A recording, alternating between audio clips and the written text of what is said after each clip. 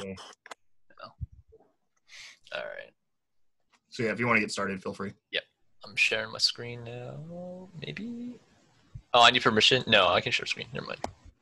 Pretty sure I gave it all. No, I'm good. There you go. Okay. Everyone see this? Yeah. Yep. Okay. All right. So the goal of this presentation is to develop mechanical intuition. Just a fancy way of saying when you make something in SolidWorks, you know when you can punch holes and you know when you should punch make a bend, but on a more intuitive level, other than Alan saying, "Oh, it makes it stronger." No, not a diss on Alan. Just trying to build up a better idea of what's going on a mechanical level. So I was on a team for 4 years and I built 3 robots. We don't have to talk about the 4th. I go to A&M now. That's all you really need to know about me. I'm in college. I'm like about to graduate college, so like I think I know enough that I can talk to you about this stuff, but in reality, I really probably don't. So I'm gonna go over FEA in this presentation. Talk about what finite element analysis actually means. It's a long word.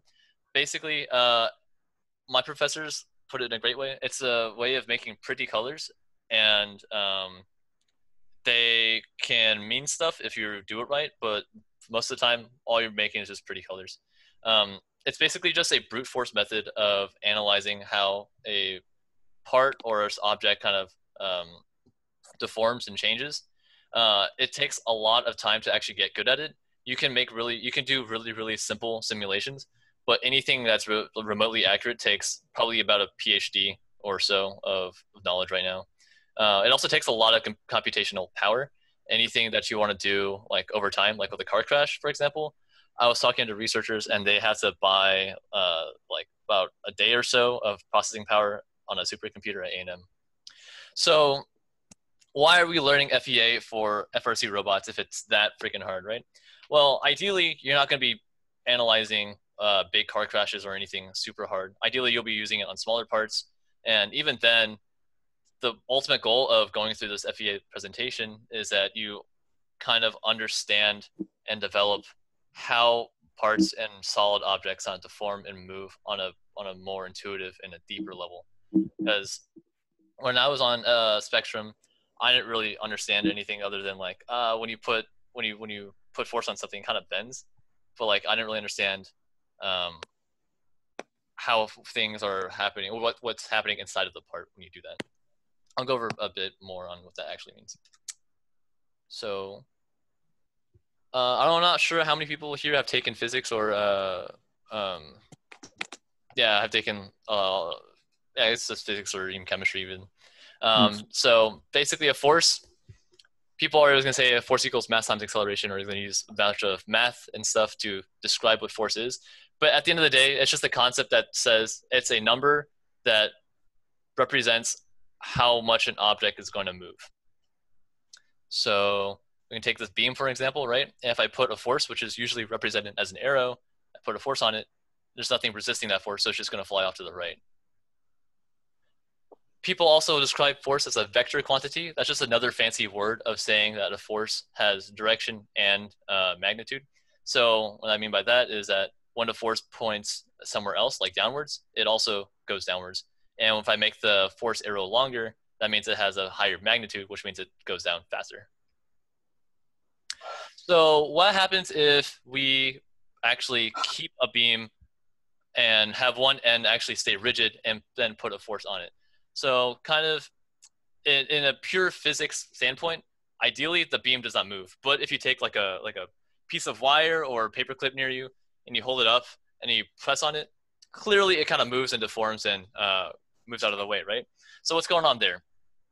Well, when you press on it, it deforms like that, right? Well, we can reduce this this rigid joint at the end into a reaction force over here. But if we only reduce it to a single reaction force, it'll just spin and not really be useful, right? So to counteract that rotational force, we also have to include a rotational counter reaction force, or a torque rather, like that.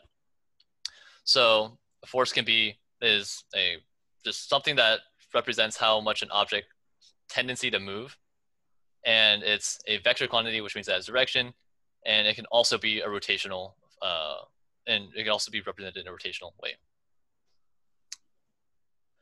So when we draw our free body diagram, that's what it's called, a free body diagram with no other connections to it, we can now properly represent a rigid joint at the end like this, and it'll deform.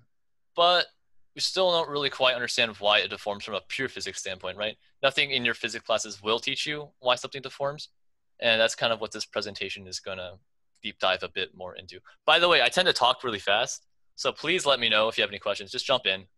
It won't bother me.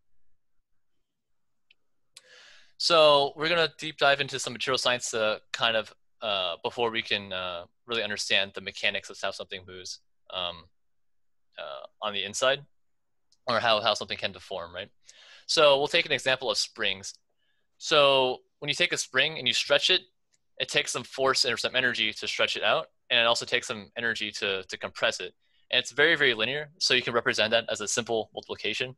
So when force times a spring constant, or sorry, force is a spring constant times some amount of spring stretch, which is what the L stands for.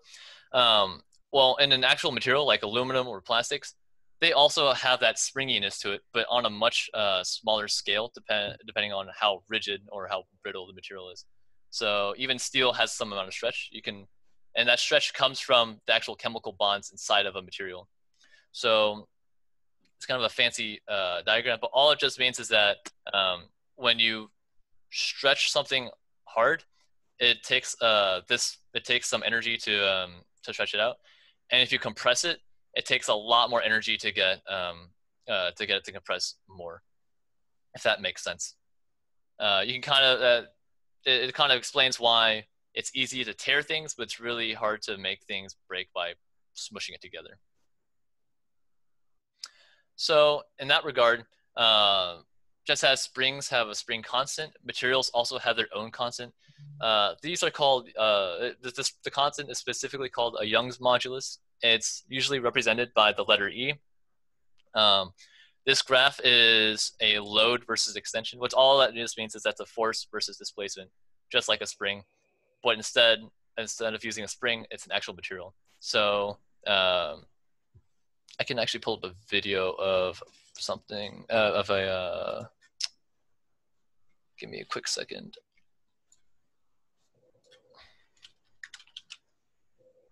Yeah, I can pull up a video of a machine that's creating a force and a displacement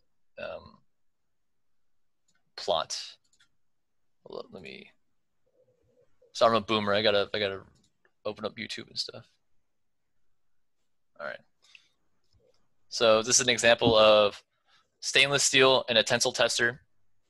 It's just being pulled really, really hard right now. You can't really see it because steel is super, super rigid and really hard to stretch out. But over time, the machine eventually gets to it. You can kind of see it kind of caving in the middle like that. That just means that it's getting ready to break, and pretty soon it's going to yield and fail at the end, like that. So basically, metals and materials are typically really, really hard. So it takes a lot of energy to make them stretch a little bit, not like springs where it's really easy to make them move and stretch and compress. Get back to the presentation slides.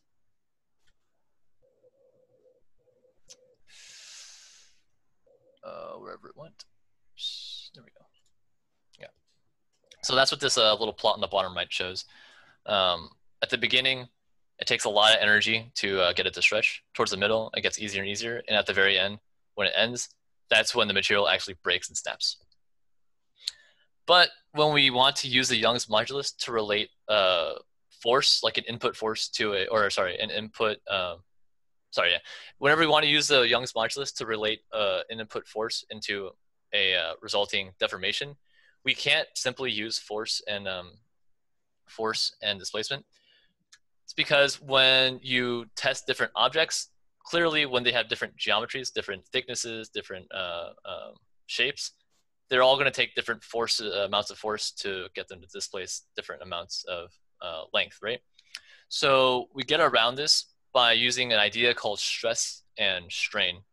Stress is basically force per unit area. So you standardize force across everything of different shapes, sizes, and shapes.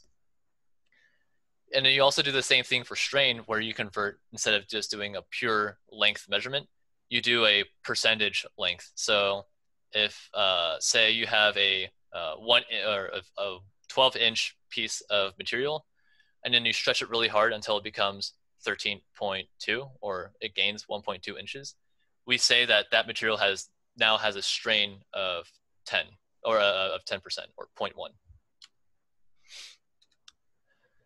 So next we go back to our original free body diagram. I promise all that was relevant.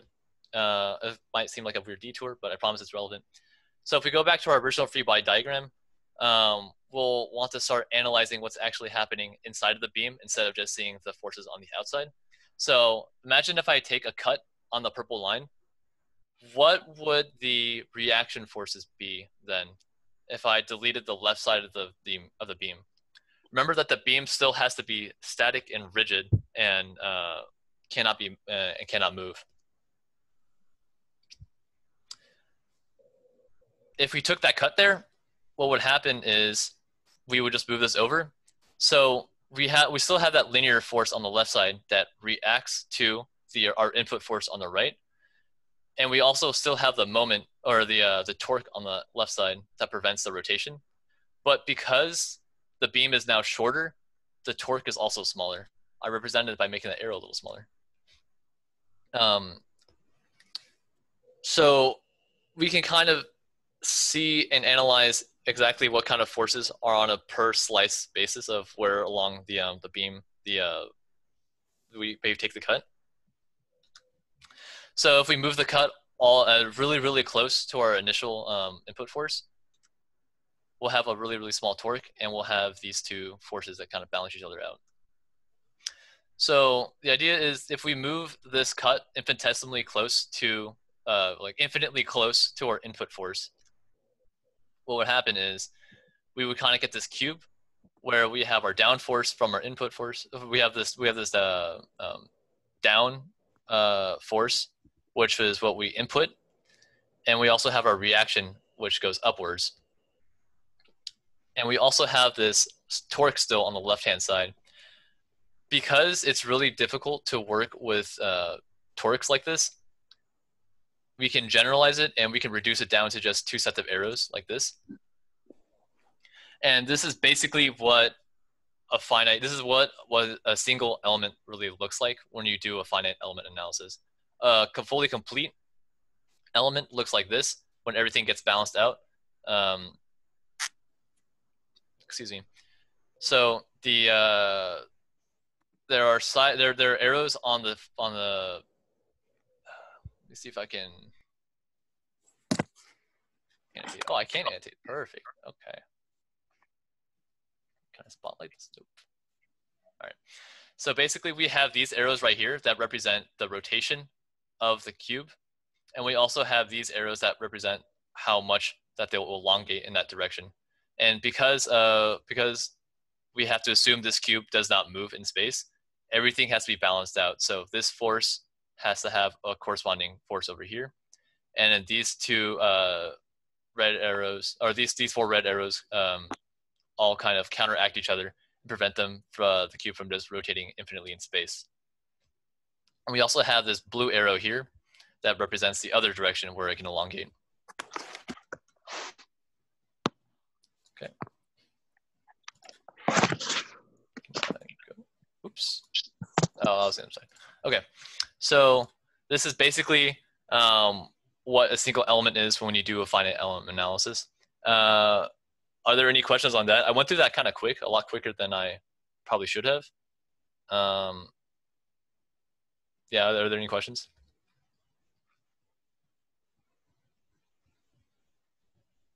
All right. I'll move over to SolidWorks, which is actually more fun. All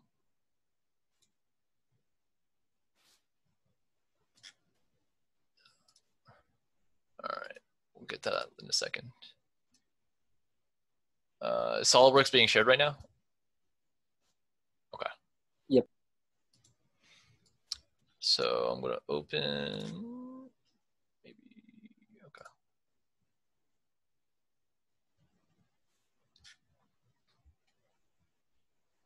All right. So when you want to run a simulation, this will just be some basic level FEA simulations. So I just made this quick rectangle. It's just a flat piece of sheet. If I want to measure it, it's 090, typical piece of sheet metal. I made it 6061. And if I want to do a simulation on it, what you do is you want to have a simulation tab. So you, if you don't have the simulation tab, you just right click up here, enable it, and then you can start a new study.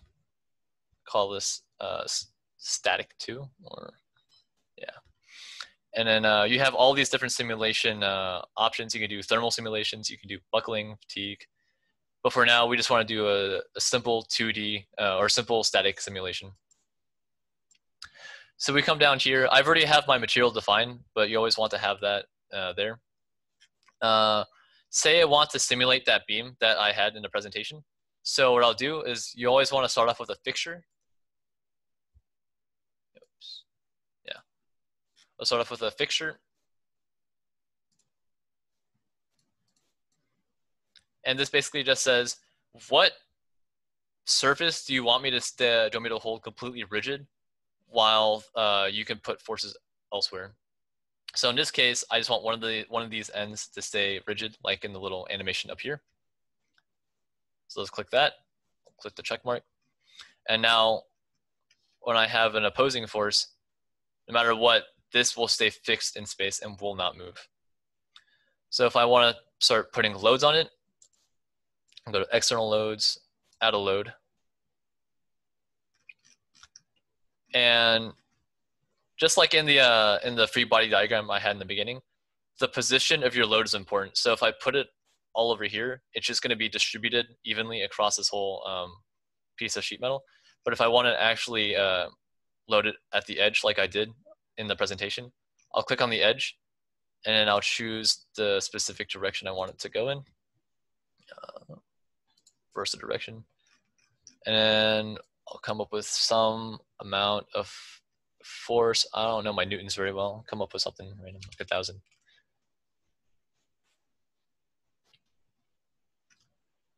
All right, so now we have our fixture and our loads.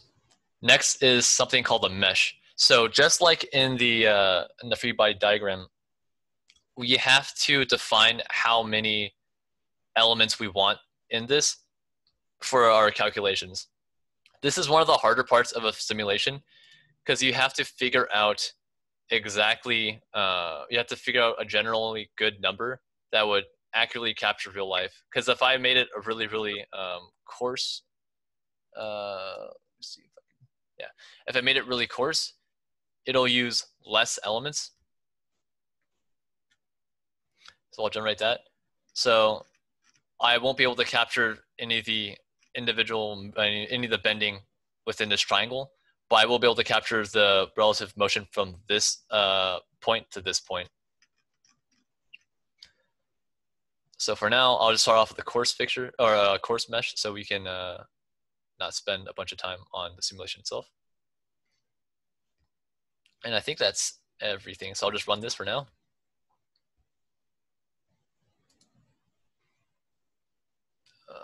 And it says there's an excessive displacement. That seems pretty reasonable. 1,000 newtons is a lot of newtons.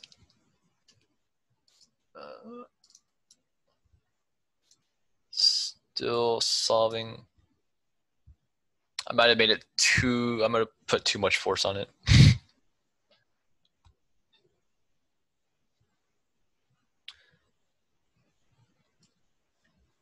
But yeah, while that's running, one of the hard parts about making FEA work for FRC specifically is that it's really difficult to accurately model bolts and rivets. If your rivets and bolts are strong enough, you can just you could probably just get away with modeling them as completely rigid. But as you engineer stuff and push things closer and closer to their limits of their factor safety limits, you have to be more aware of that and actually do more calculations to make sure that your designs are right. For FRC, most people just kind of overkill things with bolts, so they don't have to worry about that kind of stuff. You're also not using this for an extended amount of time in FRC, so you can get away with less. Yeah, you can also get away with less in that regard. All right, I think I've really made the simulation angry because I made that Newton. I made that load way too big. Let's see if I can cancel this.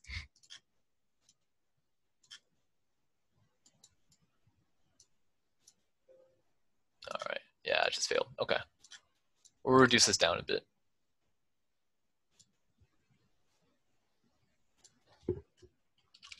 $200 or something like that.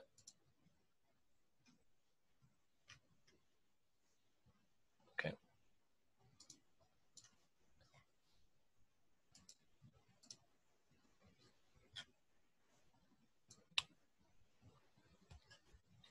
Do you have any questions in the presentation so far? I think I went through the theory way too fast. I didn't mean to go through that fast.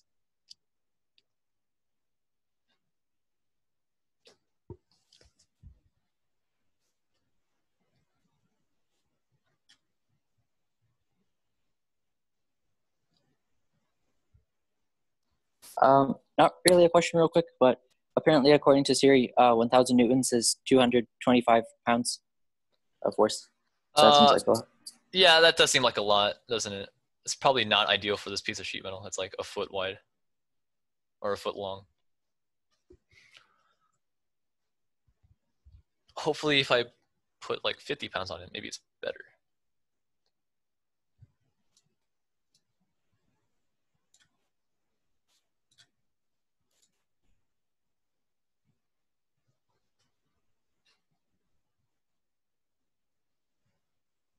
It's churning.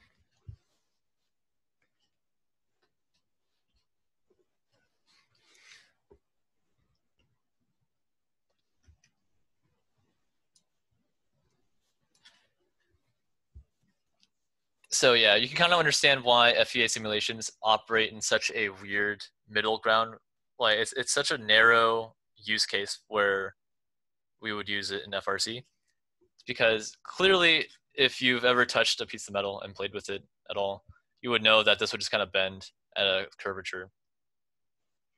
And it's really, really hard to find a case where you can find where you really want to test something that's close to its factor of safety. All right. So this is a deformed result. That's pretty. That makes sense. When you put that much force on it, it'll displace pretty aggressively. But we can see the strain plot, which is this one.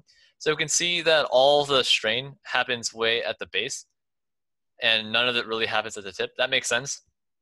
Whenever you're bending a piece of metal, all of the stretching occurs at the actual crease itself, at the actual bend. We can also see the displacement plot, which just means how far is it away from its original position. So it makes sense that the tip that we bent at goes really, really is really high compared to the base. And finally, we can see the stress, which basically just represents how much force each of these little particles are under. High stress means that this area is prone to failure. It's 60-61, so chances are it's going to snap and break there. So you can see this plot is really useful. It shows you the yield stress of the yield strength, which means that if any element is above the yield strength, it will probably fail and not return back to its original shape. So anytime stress is under this orange arrow, it'll just spring back to its original shape like an actual spring.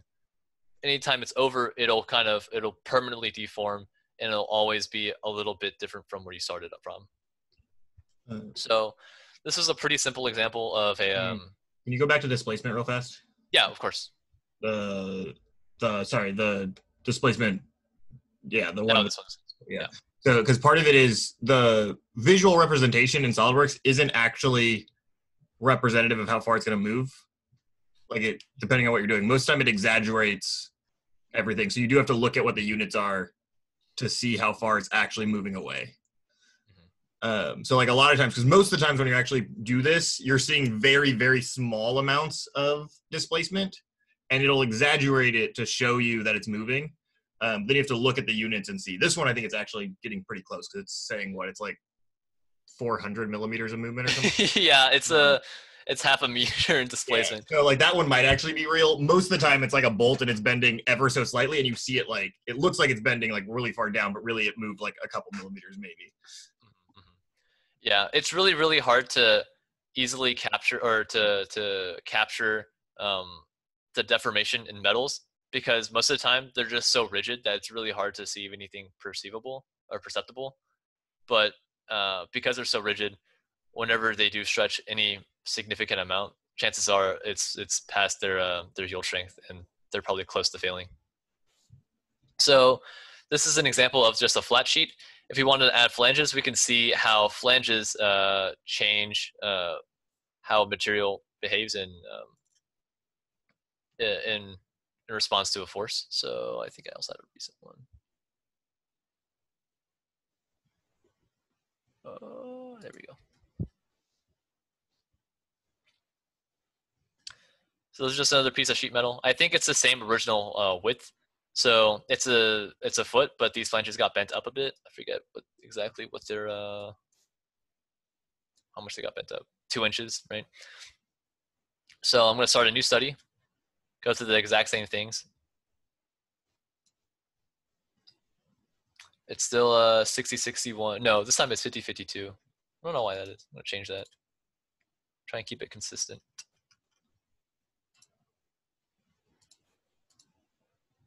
Okay.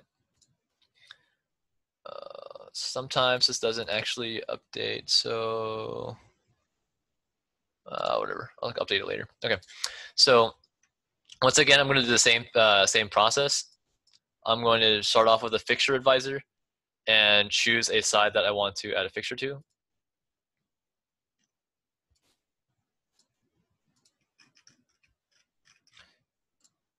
This is another part where it kind of gets important on understanding how fixtures affect your final simulation. If I had only fixed this bottom part, it would just pivot about that, and this whole thing would just kind of rotate instead of actually deforming. I can show that after as a separate simulation.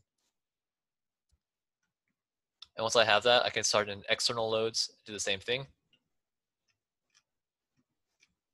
I'll start off on this edge. Oops, gotta add a load. Right, so I'll do on that edge. I'll choose a selected direction. And, excuse me, maybe?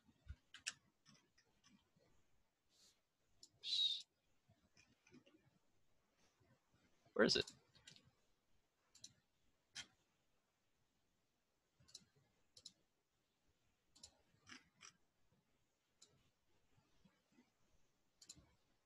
Well, now I'm confused. What the heck? All right, I'm going to cheat a second, go to this one. My the original study I made, and see what I did.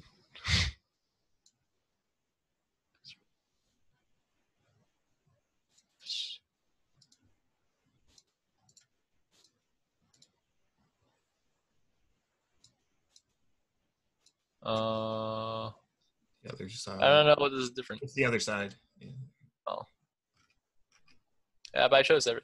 All right, well, that's interesting. I'll try one more time to see if I can figure it out. Guess I can flip these around. I don't think that should change anything. You don't need to. Yeah, but that would be a very SolidWorks thing to do, wouldn't it? If anything, that the other side's on the origin. It should be fine. Yeah, I don't know. It doesn't matter at all, but no idea. No, well, The origin side definitely should be fine if it was doing anything weird.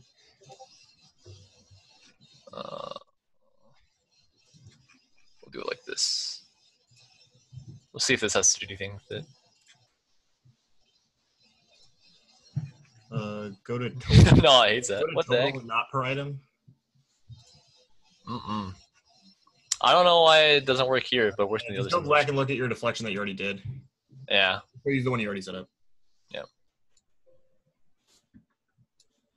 Okay. So assuming it works, this is what you should get. I'll still use the 200. Yeah, I'll use the 200 newtons that I had on the other one, and we can compare exactly the stress and deformation differences between the two. I'll remesh this. We'll keep it coarse so it doesn't take forever to run.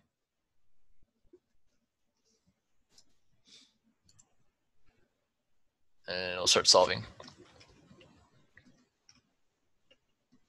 So do you all have any theories on how exactly it'll deform with the mesh? I guess we won't find out. It'll just be too fast. Okay. So it's kind of funky. All right. So this is what it looks like when it strains. So all the strain really comes from, it looks like what ends up happening is the flange back here kind of ends up buckling a bit inwards. Oh, no. Never mind. This whole thing ends up being bent. And once again, all that bending deflection and all that bending deformation occurs near the joint. You can see where the stress pops up.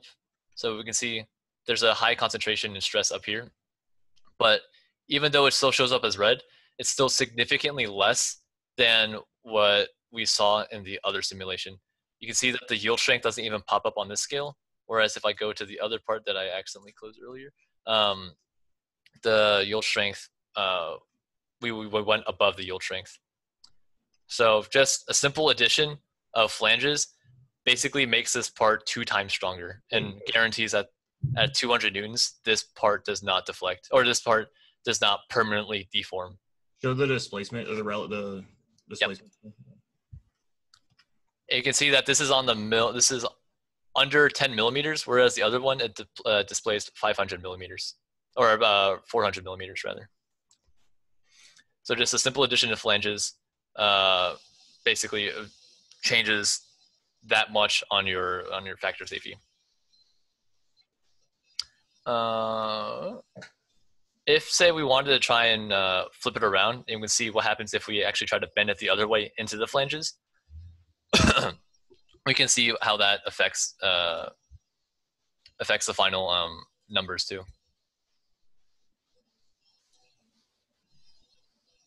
So rerun this. Well, I will rerun this rather.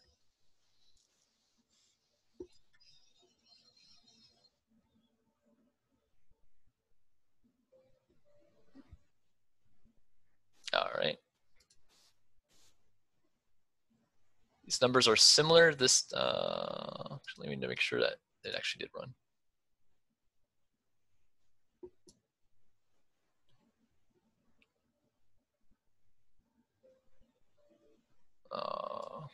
Confused. I'm not sure if these are actually the same. Oh no, these are different. Okay. All right. Just getting errors left and right. So when it's being compressed like this, it's still experiencing the same amount of stress, similar amount, but still well below the yield. You can see how it's getting bent up a little bit, like that. We can see the displacement when you put it under compression like this, or when you try to bend it up, it actually experiences more deflection. And we can see that the strain all occurs back here still for the causing this to bend in a bit.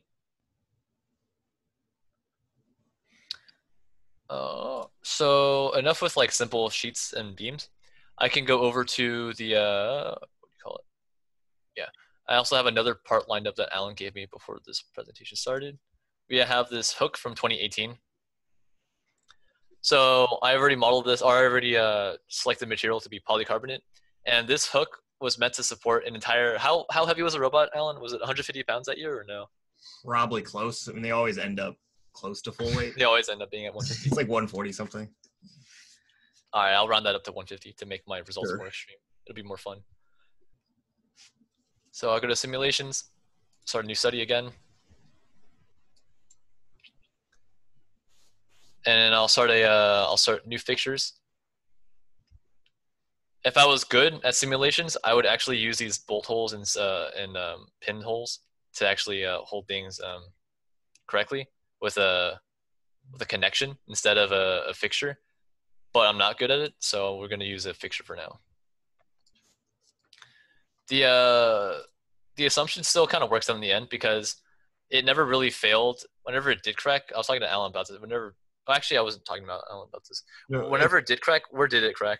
You know? Well, so no, but that's not it doesn't really matter here anyway, because a lot of times when you're doing pins and stuff, it needs to be in relation to two things. So if you have the one part, it doesn't matter. It's interacting the same way, right? I gotcha. Okay. So next, we'll toss this load up here. And can someone look up how many newtons 150 pounds is?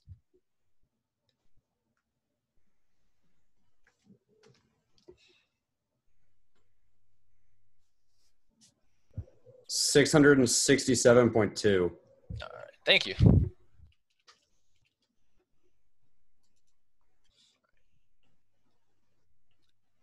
So start another mesh. So yeah, so the arrows are going up here, right? Because the entire robot's weight was trying to pull this whole thing down. So the hook was having to react against that weight.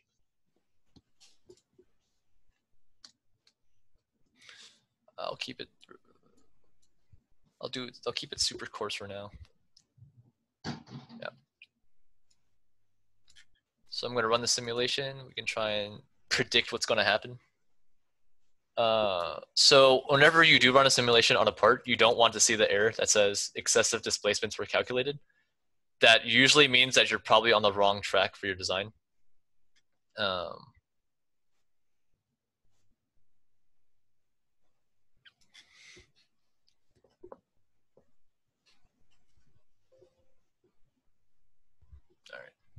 So we can see how much it actually deforms whenever I toggle this button up here. If you want your entire robot to be resting on this hook, you probably don't want it to be swaying that much just by how much it deforms like that. We can check the stresses and see if it actually comes close to yield. And I don't think, okay, interesting. I think it's because it's a plastic. It doesn't technically have a yield stress because the yield is too difficult to model accurately in plastics. So in metals, it's super linear. If you bend it past a certain point, it won't return. In plastics, it's really difficult to find that point accurately. Yeah, it's really far away too. It'll keep plastically deforming until it snaps in a lot of things. Mm-hmm.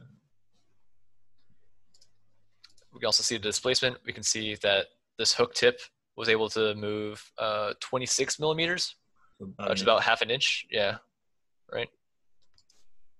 You can see the strain. We can see whenever it did bend, it was all along this interior curve where which is where the hook actually deformed itself.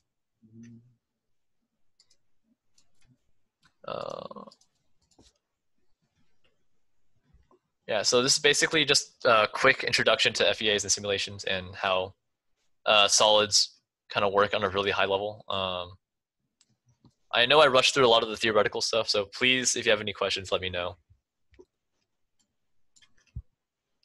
But otherwise, I'm not quite sure. I don't think I really have anything lined up. What's up, Alan? What was I going to say? So the other thing that is really cool that you can do with simulations is actual structural shapes are a lot more interesting, and you can see how they work, right? So if you look at like a piece of extrusion, like a square like tube, instead of just like a full square rod or like different thicknesses of tube, you can start seeing what the change in thickness does to how much it'll bend under a certain load.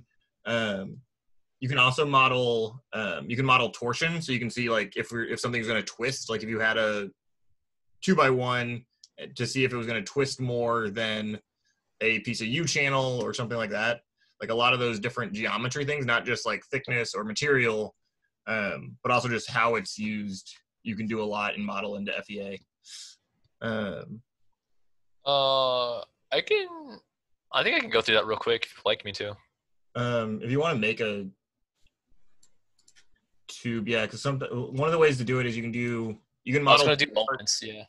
What was I say? One of the things, like a lot of times what they'll do is they'll model like two parts kind of in the same window or in the same part of the assembly, and then set up the simulation where it's doing them both, and you can kind of see it. I see. Okay. Material.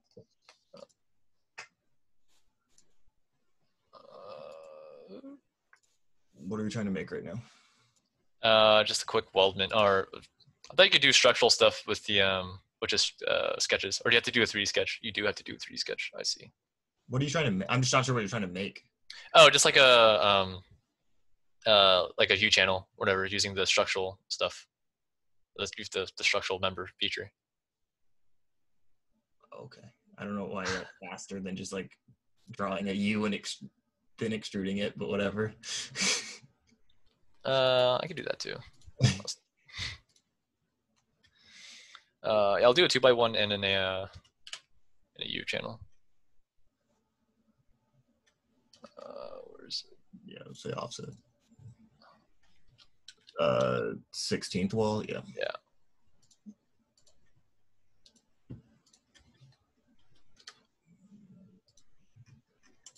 All right, and then start the simulation.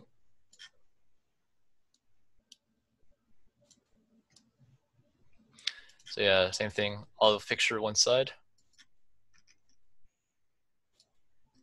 Actually, so you know what we can do since we have this modeled up? So we can see if you do the force, just like we've been doing for all these models, if you do the force this way going down the 2-inch side and then do it again except going down the 1-inch side. Oh, I see. Yeah. We can do that real quick.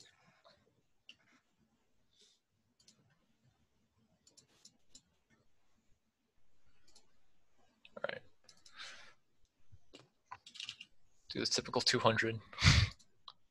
Why not? And I'll go to Mesh Advisor, create the mesh, keep it coarse. The common thing to do is that you'll start off with a really coarse mesh, and then you'll slowly step up the detail and plot the maximum displacement, and you can see that the displacement will start converging onto a single number, and that's how you can verify and validate that your simulation makes sense. But that's a bit extra. Oops, forgot to define material. Usually 60-61, right? For this stuff, yeah. Yeah. Okay. All of our extrusion is.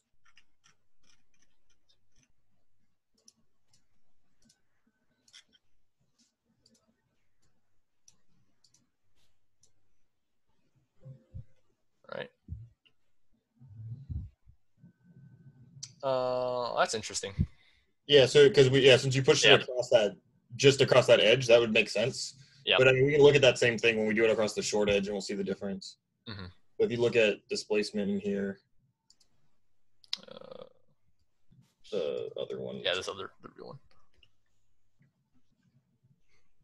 Yeah, it's over half an inch. Yeah. But yeah, and you can tell, like, basically because of how thin the tube is and the direction and everything, nothing happened back at the actual fixed mounting point, right? So we're far enough away from it that all of the deformation is basically near where we're actually pushing, right? Literally nothing happened at the actual fixed part. All right. And I can start a new. Yeah, you just edit it right again.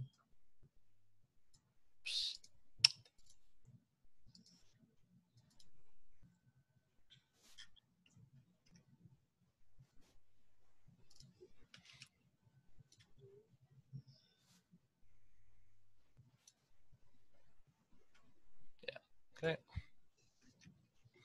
I'll rerun the study. You can kind of see how it buckles in a bit like that. Yeah. So yeah, I invite y'all to go on SolidWorks at home and then just like make stuff up and just run simulations on it just to get a better intuition, just get a better feel for how things will change shape when you load them with a bunch of stuff. Okay, so actually, Yeah. before we close out, we still have a couple minutes. So that number right there is what, 7? No, Yeah. so not even. It's -2, so like 0.07. So this is before. Yeah, so this is less exaggerated. than a tenth of a millimeter. Right. So And this is definitely shows the exaggeration. So it looks like it's this huge deformation, but in reality, we would not even notice that it moved. If you go back into the model real fast and edit the offset, go make it an 1/8 inch beam. oh, I see. Okay. Edit sketch. Yeah. All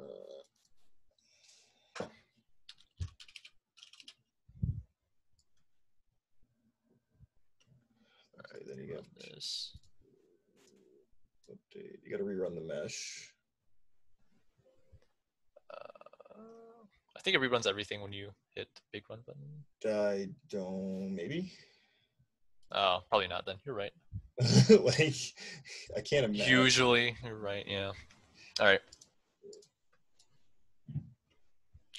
So yeah, now you can see the deflection is, I think, half, almost a third of what it was originally. Because I think it was 0.07. Now it's Yeah, that sounds 0.026. Yeah. That makes sense. Yep. So yeah, it should be third. Yeah, something like that. And it depends on over the whole. Local is going to be different compared to the whole thing. Yeah, absolutely. But yeah, and the reason this looks worse, so it looks like there's more green on this one than there was before. It's just because it's all relative to the maximum, right? So because the other one pushed so much down and the red was so much deeper at the tip, the rest of it looked just solid blue, even though this one in general, it moved a lot less under the same amount of load.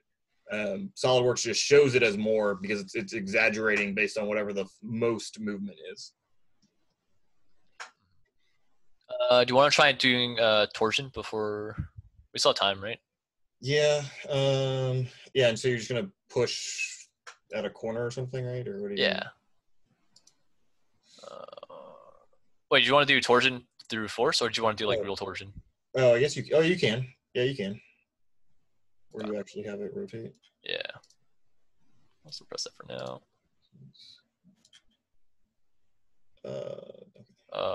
Maybe this works. We have to go to the face.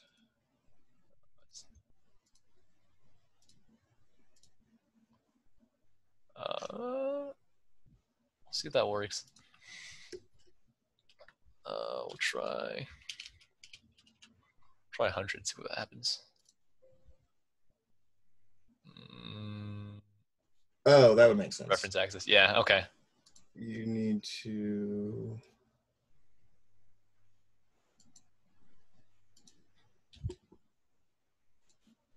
Try this. Do that instead.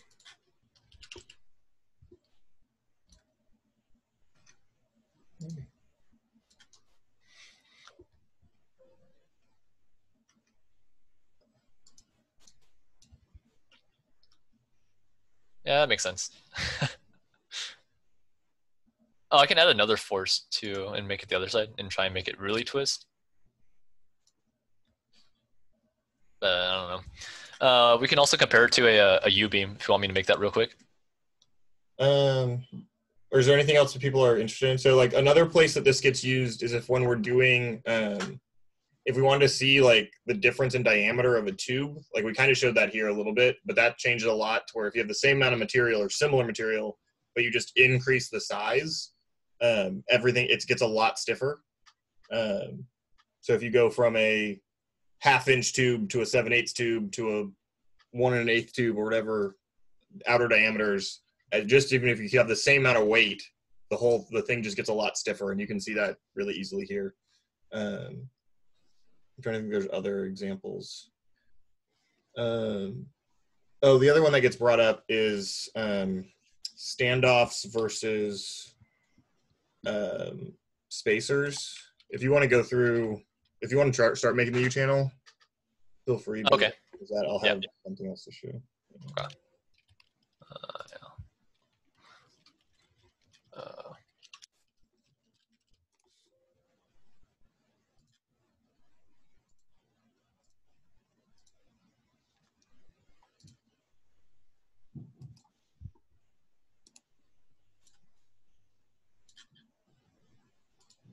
What size are you making what dimensions are you using? No, for you can just do 2x1 again since we already did it. A 2x1, oh, okay, I see. We already did it. So.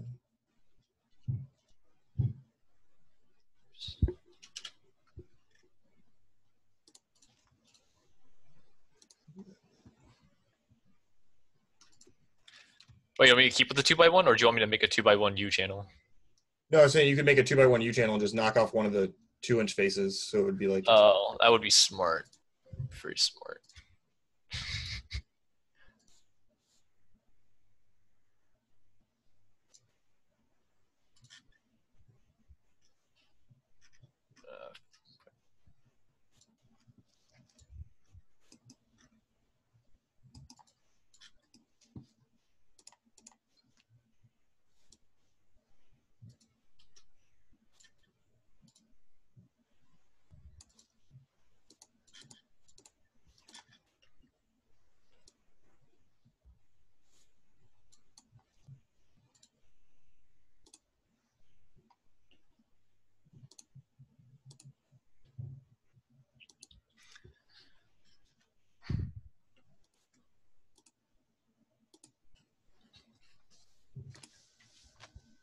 All right. So when you meant by standoffs versus spacers,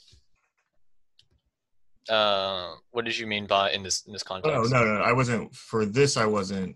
I was just saying, you I could do the same. We could just show what the difference is when you remove that. I see. That makes more sense now. Which is kind of similar to what we already did. I didn't want to model all the standoff versus spacer stuff. I was gonna just pull up where it's already been done.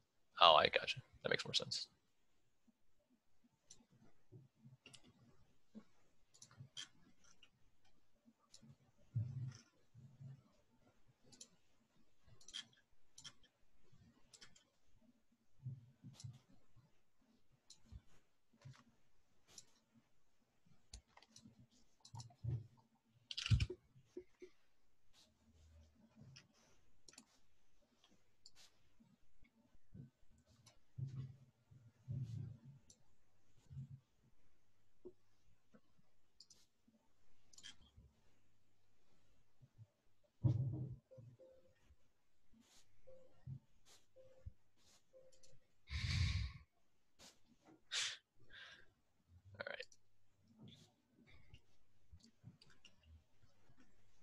Yeah, so like those top inside edges, right? They have no support between them anymore, so they become a lot closer in.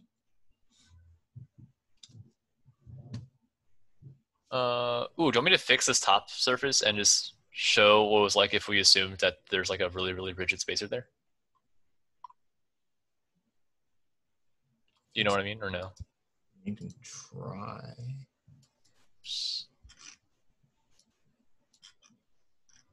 See what that does.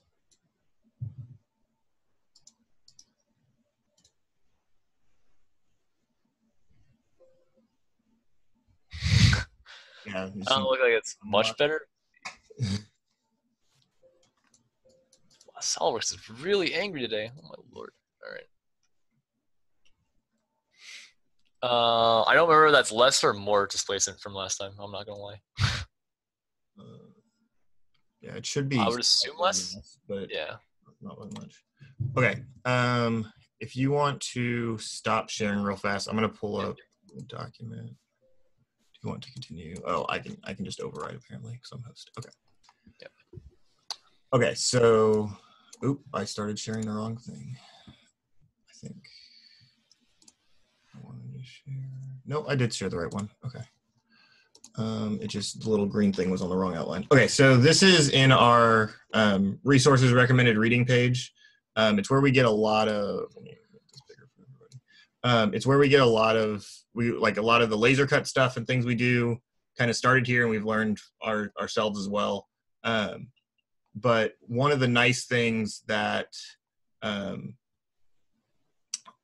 author did, whose name I'm blanking on at the moment, but he actually he's at MIT. He does some different things, and he does BattleBots as well.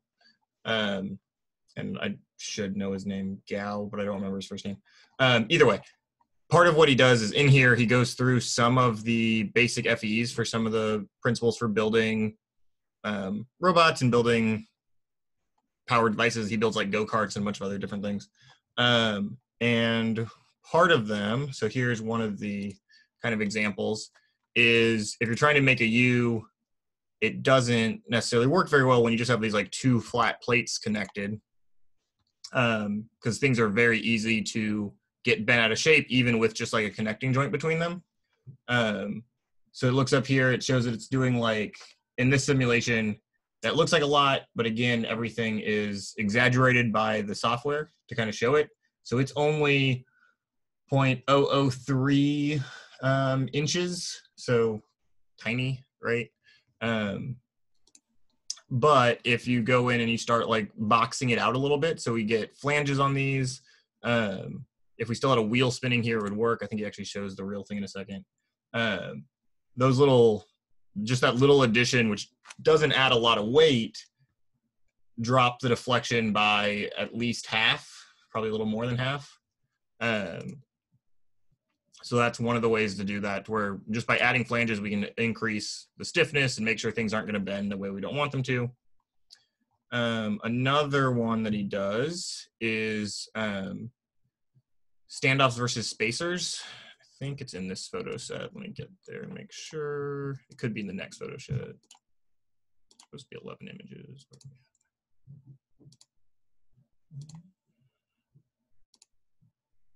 Okay, it actually might be the next one. Okay, I think it's the next one. Yeah.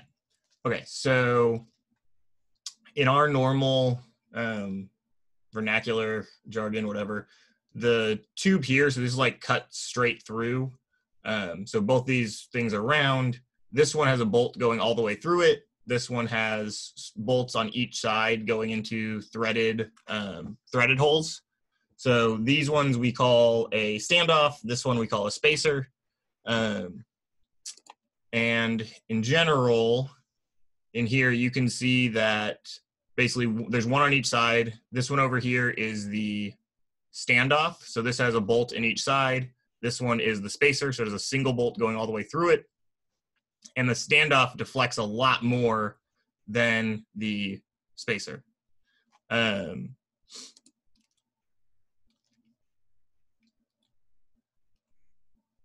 So the problem is though, so actually here, so this is a fully tightened bolt and it doesn't deflect very much. Here's what happens if you loosen the bolt, so it's not fully tightened. It's actually worse than fully tightened standoffs. So it's really important that whenever we have a spacer or anything, you tighten it all the way down. So this is one of those places where we can see in simulation something that we know through practice. When we actually make the connections and when we build the robot, we know we need to tighten the bolt. But we can see it here that there is a difference, very noticeably difference in how much something's going to deflect, how much it's going to bend, just by if we tighten the bolt fully or if we don't. And this doesn't mean just like tighten it to where it can't move. This means like crank it down and fully preload it. What is this? This is with a 500 foot-pounds of preload, which is not actually that much. We could do more than that. If you run it with the impact driver and things, we can get there. Yeah, so very short spans, the effect isn't very much. So like the shorter it is, the more a standoff can be used, except that's actually worse for us since longer spacers have a bigger bolt, they're heavier. It's kind of like what we don't necessarily want to do. But sometimes it's useful to run threaded rod all the way through. So these ones are all, each of these is just a spacer. It has threaded rod all the way through, and I'll put nuts on both sides going all the way through it. This is definitely a fun document to go through. Oh, he does more of it. So you can see like the different beams and how they twist or how they bend. So like an L bracket deflects a lot, U channel a little bit more, square tube less. You can see how much better a square tube is than just like a piece of 80-20 or any type of extrusion that we want to call it, like rev extrusion, anything like that. In torsion, box tube is way better than U channel or L channel. So if it's trying to resist bending or sorry, twisting. Yeah, and this one's one of the most pronounced ones. Any sort of like extrusion that gets the same extrusion stuff that gets used on 3D printers or routers or anything like that. It's really, really bad when you try to twist it. It's very easy to twist compared to just a square box. Okay. Any questions about anything we covered in the last hour? None of this is anything you're supposed to like do regularly. Like we don't use FEA very often in FRC. Part of it is just to show kind of what it is. If you go into mechanical engineering, you'll have some class on it at some point. You might use it in your job. But it also is just a nice way to like kind of double check some of the things we want to know about and kind of get an idea of how the best way to build something or why we wouldn't want to use a piece of L channel when we could use box, right? It might be double the weight depending on what we're doing, but if we can use a thinner box, what am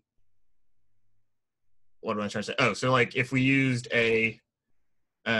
somewhere if we had a 1/4 inch piece of L, so we had 1/4 inch thick, but it was the same 1x1 dimension versus using an 1/8 inch thick square tube, it's going to be roughly the same weight because you have like double the thickness, but only on 2 sides compared to half the thickness on all 4. The box is going to be so much stronger in almost any way that we want to use it than a piece of L. So in most cases, we want to try to use extrusion when we can, but that doesn't necessarily work with all of our manufacturing processes when we're so easy for us to use sheet, because we can do it on the laser or have our sponsors do it or on the router. So a lot of times we'll need to use sheet and we kind of build up our own box structures whenever we can. Okay, any questions? Any last thoughts, Yan, before you have to go? No, not really. I think the document covers basically everything I said, but probably a lot better. Yeah, that's a really, really good document.